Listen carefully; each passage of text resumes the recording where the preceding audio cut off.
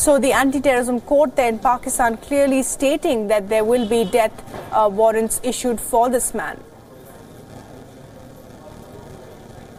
Well, yes, very controversy that started with Zainab going missing on January 4th of this year, and then 5 days later her body being found from a trash heap in Kasur on January the 9th.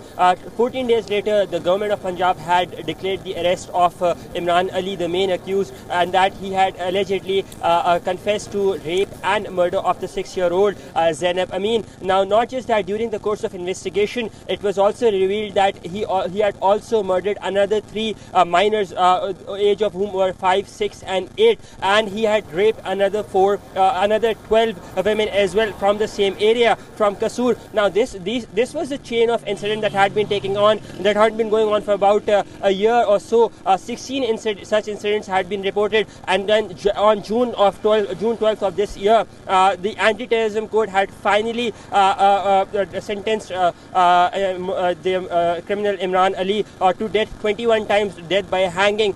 He had appealed to the Supreme Court and to the High Court as well against this verdict, pleading not guilty. However, the evidence on the government's end and the prosecution's end suggested they had enough ample evidence. 4 days ago, the Chief Justice of Pakistan did take notice and said that why hasn't he been hanged as yet, and it was determined that his the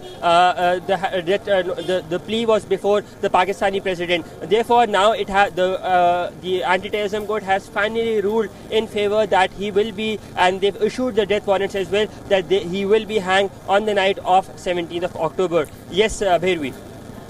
All right, Anas, thanks very much indeed for getting us the latest on that big breaking story from Pakistan, where Zainab Amin's murderer has now been given the death sentence. The child rapist who also brutally killed that girl has now been given death sentence. It's an issue that has sparked massive protests in Pakistan as well.